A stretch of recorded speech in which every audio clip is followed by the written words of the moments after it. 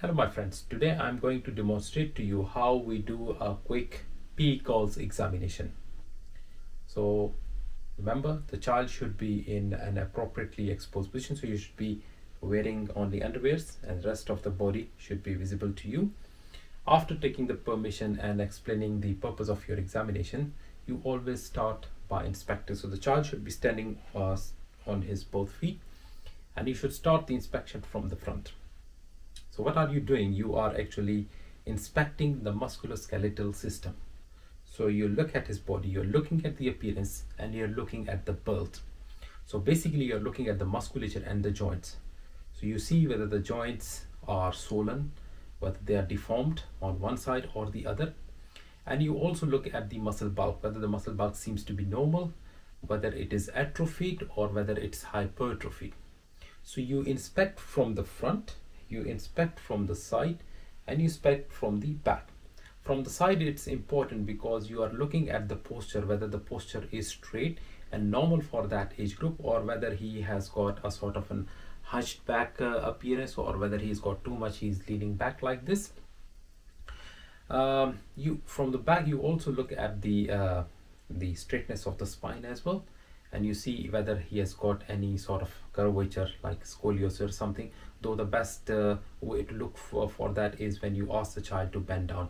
Anyhow, so once you have done the inspection, then you ask the child to take a few steps. So you start by examining his gait. So you ask the child to take a few steps forward and you are looking whether the child walks with a normal gait or whether he has got an antalgic gait. An antalgic gait means because he has got pain in one of the joints or muscles, so he is taking short steps. Once you have examined the gait, then the next step would be to ask the child to bend down, keeping his knee straight, and try to touch the floor. He tries to do that, and when he's doing that, you go on the back side and you try to look at the spine. So basically you are looking at the spine to see if there is any scoliosis, curvature, or whether there's any winging of the scapula. Once you have done that, then again you come to the front side of the child, and now you start by examining his upper limbs. So you would quickly scan the joints and muscles of the upper limb. How do we do that? So you, rather than looking for individual muscle or something, we try to check the action of the muscles in groups. So we ask the child to make this position. So he keeps his hand, brings his hands and forearms in front of him like this. So when he is able to does that, what are you looking for? What are you checking? Is basically you are checking the flexion of the shoulder joints. You are looking at the extension of the elbow joints, and you're looking at the extension of the hand and fingers as well. So if he can do that, you know that these movements are normal.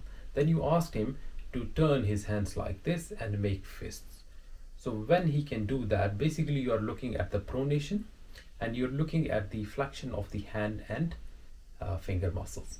Okay, so once he's done that, then you ask him if he's able to make a pincer grasp. So if he's able to touch his thumb and first finger, and then you ask him to do with all these things. So you are actually looking at the manual dexterity of the small muscles and the small joints of the fingers that are usually affected in rheumatoid arthritis or other inflammatory conditions in which the small joints of the hands are affected.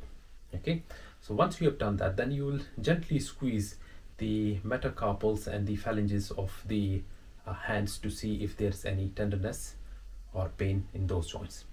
Once he has done that, now you'll ask the child to raise his hands up and look upward. So when he can do that, basically he can abduct his shoulders and he can extend his C-spine. So if you can do that, these movements are normal. After that, you will ask the child to bend his neck and try to touch his chest with his chin. So if he can do that, the C-spine flexion is normal. Then you ask him to turn his neck towards the left side. You should be able to see exactly 90 degrees to the left and then 90 degrees to the right. So that means that the rotational movement of the C-spine is normal. Then you ask him to turn his neck like this toward the left side and then towards the right side. Try to touch his ear to the shoulder, left or the right corresponding. And that actually checks the lateral flexion of the C-spine. Once you have done that, you ask the child to put his hands behind his head like this. So if he's able to do that, what are you looking for?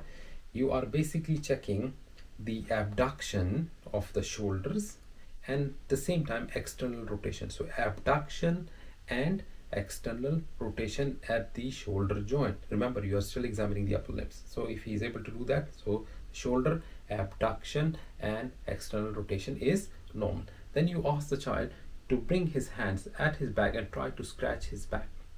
If he can do that equally on both sides, that means that the internal rotation and adduction at the shoulder joints is normal. Internal rotation and adduction. This was external rotation and abduction. This is internal rotation and adduction.